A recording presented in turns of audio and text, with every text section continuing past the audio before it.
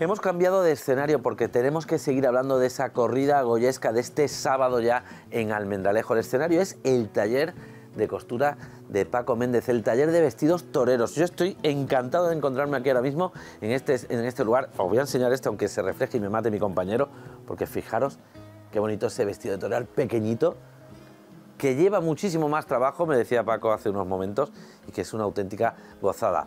Tenemos que hablar del vestido goyesco. Qué mejor que venirnos hasta su taller. Paco, ¿qué tal? ¿Cómo estás, amigo? ¿Qué tal? Buenas tardes, Juan. Bien, pues mira, tenemos que decir que tienes el privilegio que vas a vestir al maestro Reina. Y la verdad que sí. Sí, ¿verdad? Es un privilegio y estoy encantado.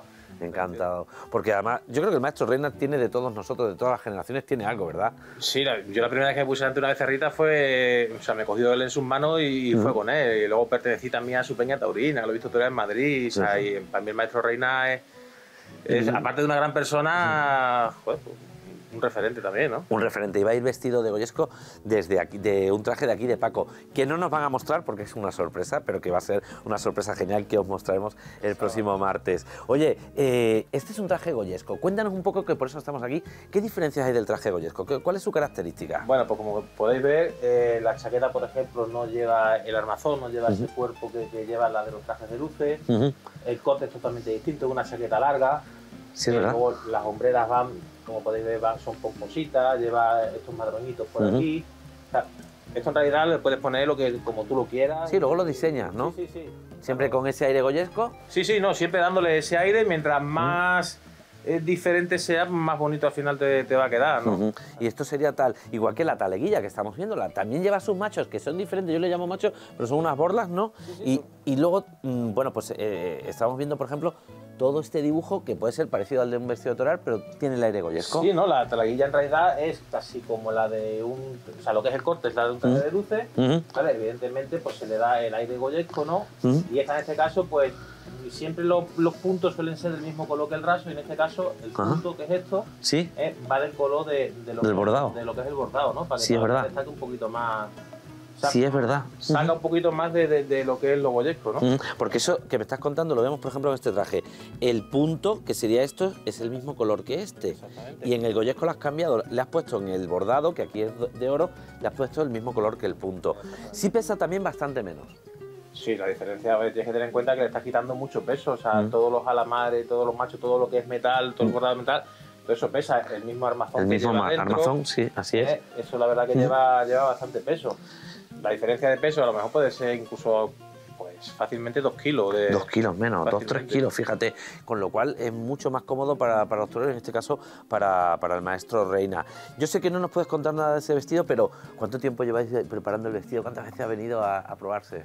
Ese vestido llevamos desde el día que me dijo, vino aquí a mi casa, con su hijo además, y me dice, Paquito, dice, tengo pendiente una cosa y me gustaría hacer algo diferente.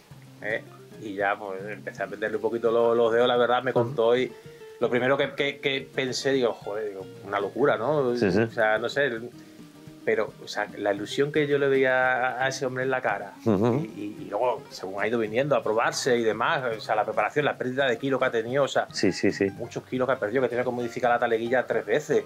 Oye, cuando viene a probarse, porque claro, tú pruebas a muchos toreros, este será diferente, un torero con tanto ya recorrido, un festejo tan especial. ¿Cómo es la historia? La historia es que tengo más presión que nunca, ¿no? Porque además él me dice, Paquito, estoy deseando que pase la corrida. Yo también estoy como loco, ¿no? Porque pase la corrida, ¿no? Porque tienes que tener en cuenta que es el día que es para él, el cartel que es un cartel de figura, han contado conmigo también para el tema de la ropa goyesca, y quieras o no, pues yo también tengo que estar a la altura de ese cartel, ¿no? Porque además no solo se visten los toreros, sino que algunos de los que participan en el festejo, a lo mejor torileros, etcétera, también van vestidos de goyesco, que también los vistes tú. Sí, en este caso van al Almendralejo, creo que van torilero y el de la tablilla, aparte de las cuadrillas, ¿no? Claro, y aparte de cuadrillas que tienes aquí, trajes por ahí, tienes todo preparado, y aparte de las maravillosas, tus muletas, tus capotes, todo con lo que empezaste y todo lo que estás consiguiendo ahora, Paco, que me encanta de verdad y me hace mucha ilusión. Mucha suerte para ti también el día 1. Es como si torearas, ¿verdad? Como si volvieras a torear tú también. Yo creo que peor, porque joder, hasta que no pase la corrida no me voy a quedar tranquilo. Mucha suerte ese día 1. Y fíjate, nosotros viendo vestidos de torear, que luego os tengo que contar otra cosa, nos vamos a ir a ver ahora cómo la alta costura también ha vestido vestido a muchos toreros.